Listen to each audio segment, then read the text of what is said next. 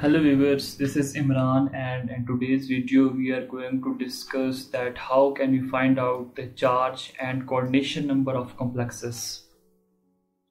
Various complexes are given. We are going to find out the coordination number as well as charges. So let's start. The first one is find out the coordination number of copper in this complex. As you can see that this complex have overall -2 charge on the coordination sphere. So it means this is complex anion. Now in this complex anion, this copper is a central metal ion, while this chloride ion is acting as a ligand. So let's start. As you can see that one copper atom is bonded to 4 chloride ion. So the coordination number for the copper would be 4. It means that the coordination number of central metal ion is 4. Now let's find out the charge on this central metal atom. That can be find out like this. We are going to write that copper plus 4 into chloride ion.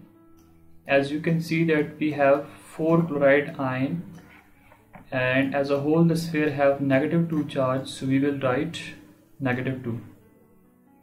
Now copper plus, as you know, as per the oxidation number rules, chloride have -1 charge, chloride ligand have -1 charge, so you will write -1 in place of this chloride ligand, and as a whole that is equal to -2. Simply we are going to multiply this 4 with -1, so what we are going to get, we will get -4, and that in turn is equal to -2. Now we need the coordination number for copper, so this -4 will move toward the right side, so we can write that we have -2 and +4. The sign of this -4 would be reversed once it moves from left to the right side. So hence we can say that the charge on central metal ion is +2.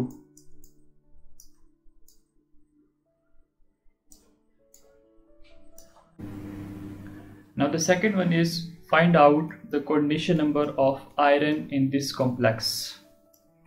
Now what we are going to do, first we have to find out the coordination number for iron.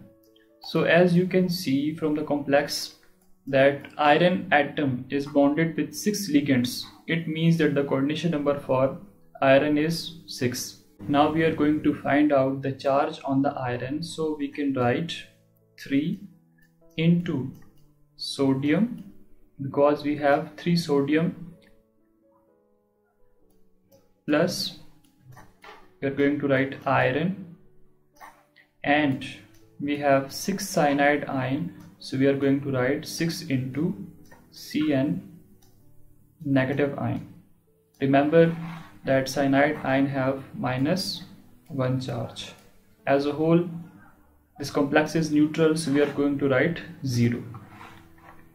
So now sodium belongs to group 1A, so it have +1 charge, so we are going to write +1 plus iron, and each cyanide ion have -1 charge, so we are going to write -1 in place of cyanide ion, and in turn it would be equal to 0.